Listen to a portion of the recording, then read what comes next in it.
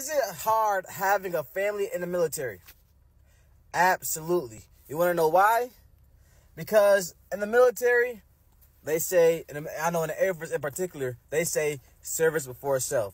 So basically, the military service, they become your first priority. They come first.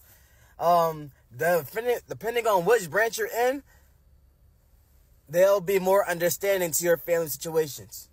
Like, for instance, if you are a Marine, don't expect them to be as empathetic and show as much sympathy as somebody in the Air Force. If you're in the Army, don't expect them to be as sympathetic as the Air Force. The Navy, they might be a little sympathetic, or, to your family situation.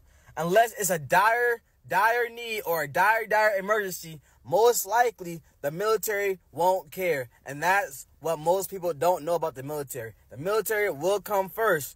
Even though y'all say, it's before yourself, some people say it's not before my family. And that's when they get it misconstrued. So, yeah.